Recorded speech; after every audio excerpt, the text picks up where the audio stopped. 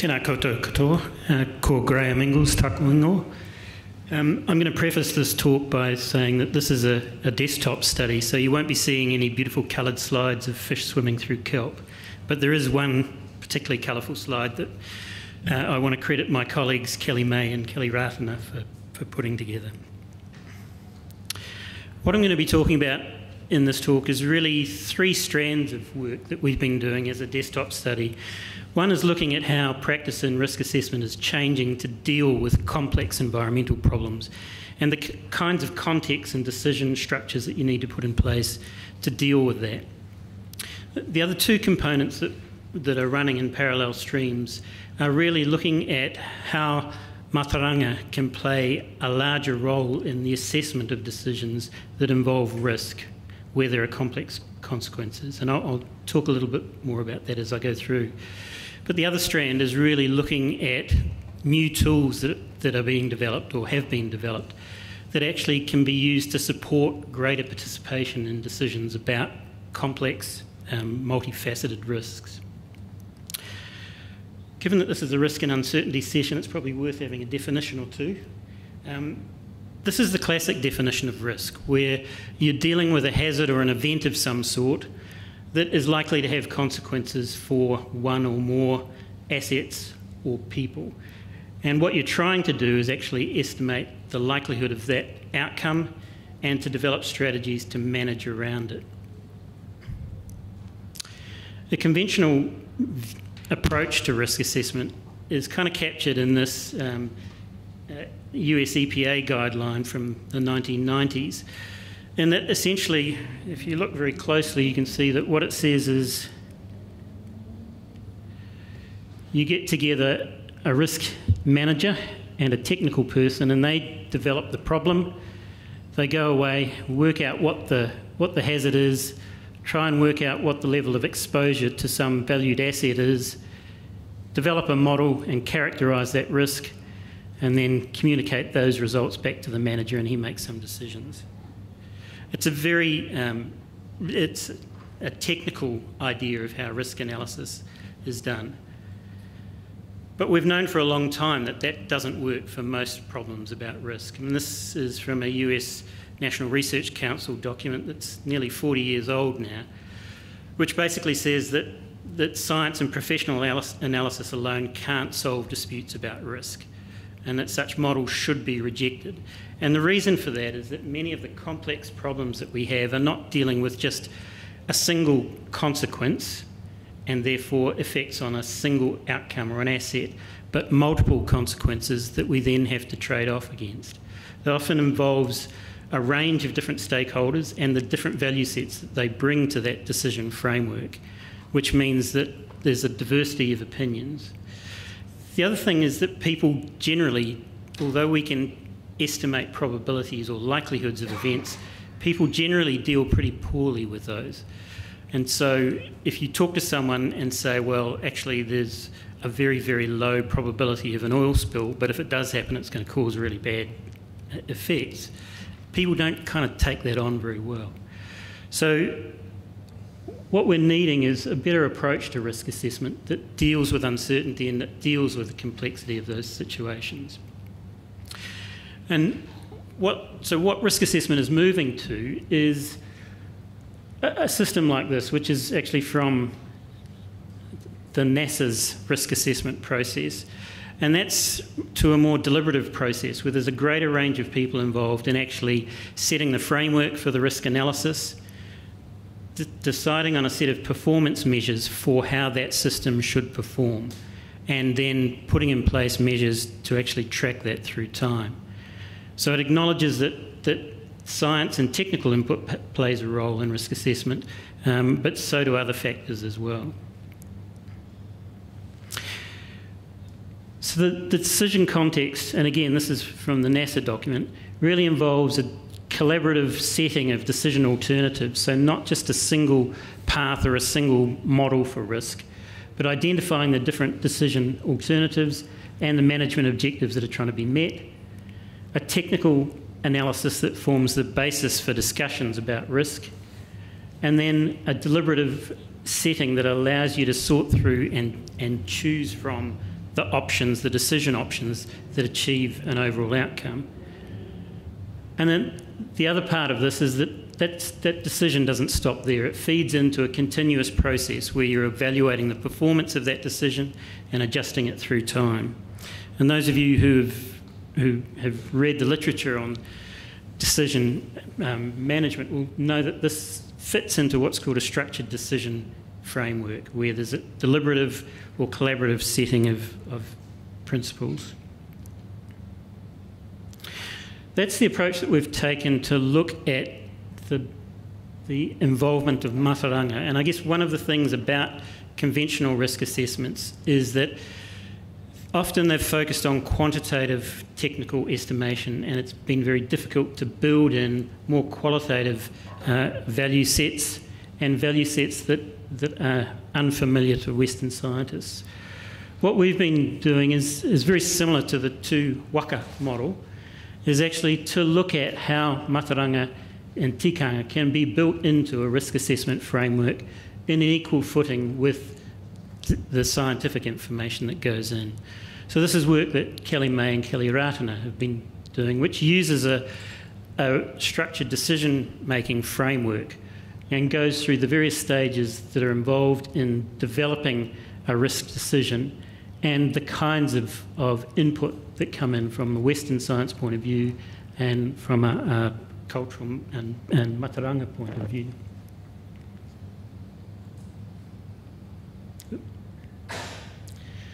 The other element that we've been looking at are tools that can be used to apply to these complex decision frameworks. And this is what I'm going to spend the rest of the talk talking about. So the list of options there are things that have been developed quite recently to deal with these complex risk problems. And they've been enabled largely through the development of increased computing power and also better data analytics, because they do rely on essentially computer experiments of future scenarios. So if you come from an empirical background like me, you like to think that you can build a model to predict risk, and that while there's uncertainty in that model, you can work to reduce that uncertainty. What that doesn't take account of is the range of different outcomes that could potentially eventuate from that decision framework on a range of different environmental components. What each of these tools does is flip that approach on its head and basically say, what's the range of possible scenarios that could eventuate in the future, and how does my decision outcome stack against that in terms of its robustness or its likelihood to succeed. So there's a range of different types of methods, but basically some of the common threads that they have is that they're not seeking an optimal solution. What they're seeking is a solution that's robust across a wide range of possible future scenarios. And so the way that they do that is to actually generate those scenarios across the uncertain factors that are included within that decision space and future state. And I'll give you a little example about that as we go through. They basically use computational tools to do thought experiments about a range of possible future states, and then use data mining tools, things like boosted regression trees and random forests, to sort through those possible future states to identify the types of uncertainty that are most critical in determining the success or failure of a particular policy decision. The other thing that they do is that many of these processes have been accompanied by a range of visualisation tools that actually allow a group of people to decide on the decision framework to start with, to actually develop the types of functional relationships between the kinds of variables that you're interested in and the performance of that system, and then to analyse the strategies that are able to go forward. So this is one of the types of tools. This is a thing called robust decision making. Most of these tools have been used in the context of climate change and water resource management. The idea is that there's 4 steps. So a participatory scoping stage, where essentially what you're trying to do is identify the system, define its uncertainties, the levers or the policy levers, the decisions that are possible, to actually make the changes. The relationships in this one here between the policy levers and some measures of performance that you want to see in the system. And then basically you sample across that uncertainty to generate a range of a multitude of scenarios which you can then use to test your preferred baseline strategy, your decision strategy against, to see how robust it is. You then use those data analytics to sort through those strategies to see which conditions most affect the failure of your decision or your policy strategy, and use that to feed into how you might then hedge or change that strategy to actually make it more robust to those critical uncertainties. So here's an example of an application of this robust decision-making technique to flood mitigation and future flood mitigation in Vietnam.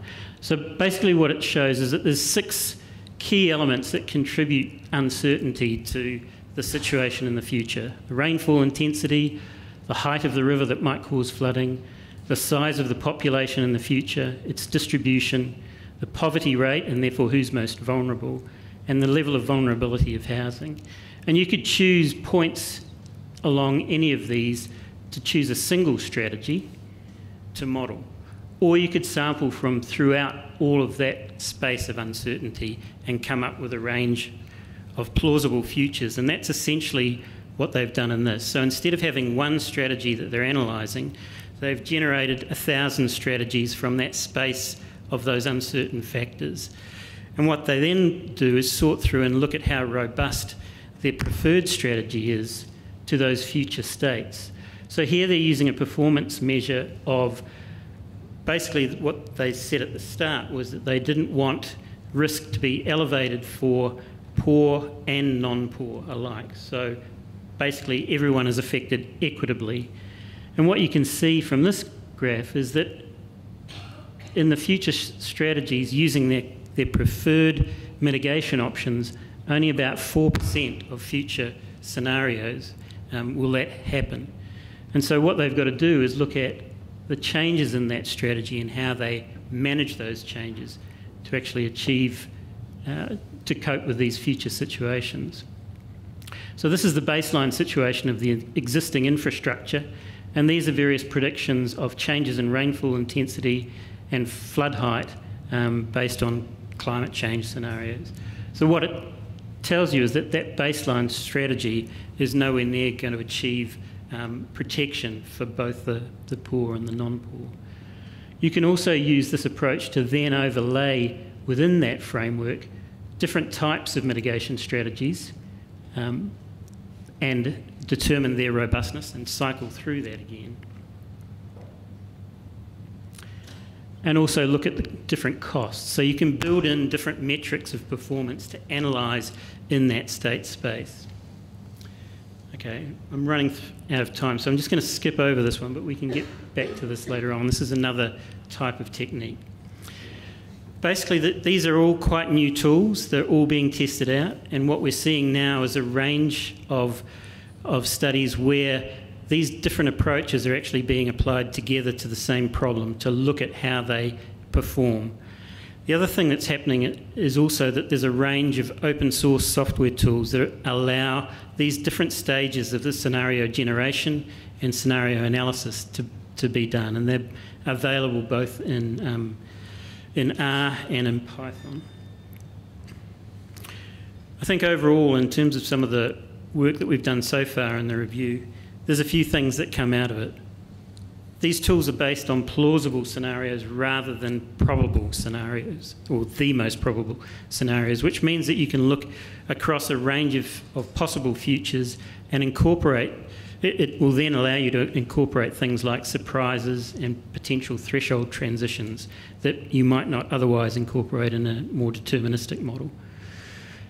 The way that they're put together with the visualisations means that they do facilitate participatory design and evaluation of risk considerations.